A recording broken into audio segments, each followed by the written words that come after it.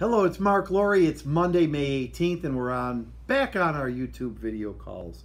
First of all, let me say this. Huge congratulations to the following students.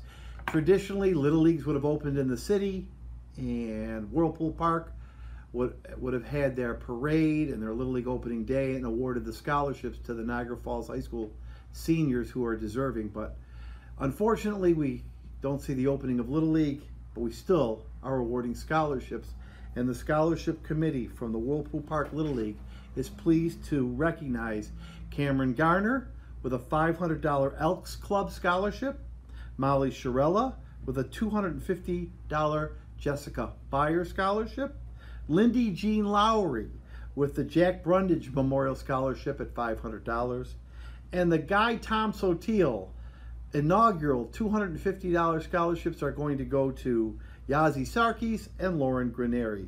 Congratulations to you for your winning scholarship applications. The City of Niagara Falls, through Mayor Rustino, has asked me to put out a call for contact tracers. If you're interested in being a contact tracer, please send me your name and your email. I will send that along to Mayor Rustino. It is a volunteer position. You need to go to a 4-hour online training, and you'll be contacted by the state.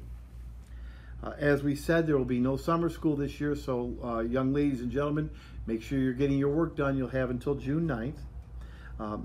Registration room back open again, 11 to 1, Monday to Thursday.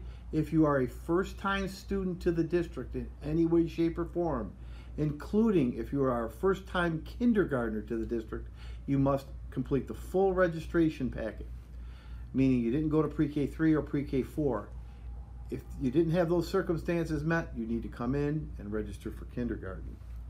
Our graduation grad book is getting put together. It'll be a beautiful memento and keepsake for our graduates. We put a call out to you to contact Mr. Slayman if you'd like to take out an ad in the book, write a message to our grads. Contact Richard Slayman, R. Slayman, S-L-A-M-A-I-N at nfschools.net. He'll be happy to accommodate you.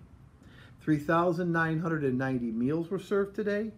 I must remind our students and residents there are to be no loitering around any of our playgrounds, parks, skate parks, or basketball courts.